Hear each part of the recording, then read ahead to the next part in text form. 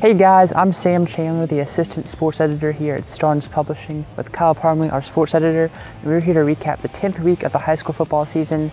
Kyle, you saw what you coined the game of the year on Friday night over at the Hoover Met. No other way to describe it. I mean, the anticipation for this Hoover-Thompson game has been building for the last month and a half, at least through the midway point of the regular season. Lived up to it. Over 10,000 people at the Hoover Met on Friday night.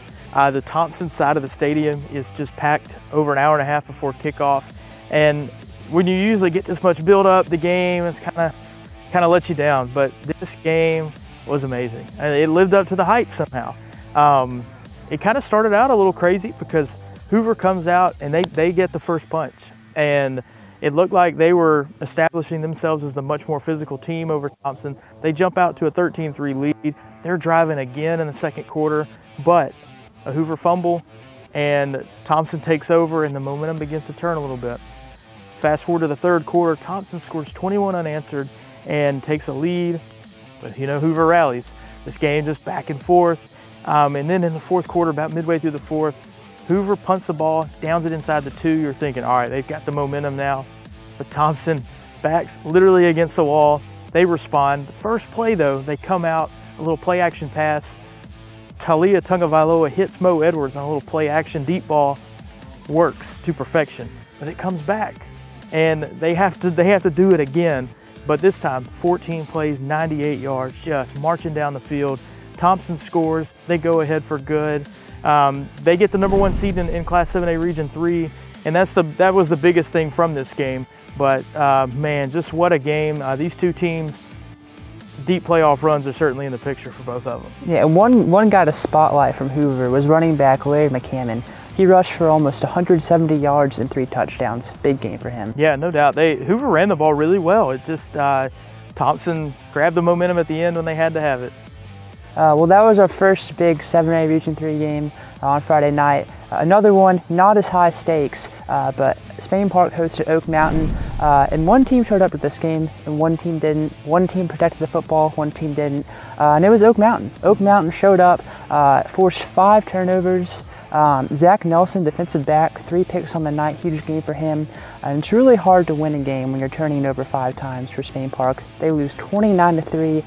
Big night for Connor Webb, Oak Mountain quarterback. 2 touchdown passes to Carson Bobo, who's continued his phenomenal campaign.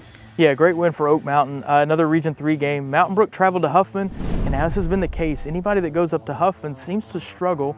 Mountain Brook took that to a bit of an extreme on Friday night. They go down 19-0 less than 5 minutes into the game. They give up a fake punt touchdown, a 75-yard pass for a touchdown, and then a pick 6, and they're down 19-0 just like that.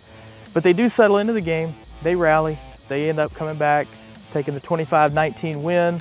Not very pretty, but at this stage of the season, a win's a win. Mountain Brook's the #3 seed in the playoffs, and that's ultimately what matters at this point. That's right. In our final Region 3 game for 7A, Vestavia Hills traveled to Tuscaloosa County. This one was all Rebels, 28-0. Third shutout of the year for that Vestavia Hills defense, which has played really well.